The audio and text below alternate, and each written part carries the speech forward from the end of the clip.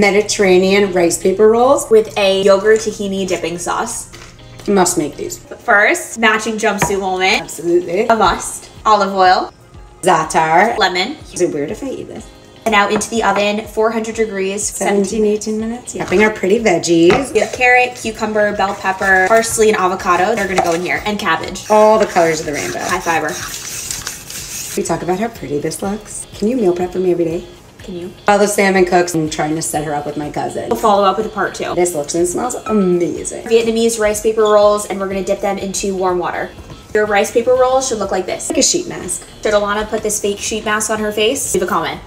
Teach me how to assemble perfectly. Lay it a little closer to the middle, nice and tight. We take our flaked salmon, roll it. Like a burrito. And it's a disaster zone. So cute. So cute. Now we're gonna make the tahini dipping sauce. Everything is dairy-free, gluten-free, and pescatarian. 2/3 yogurt to 1/3 tahini.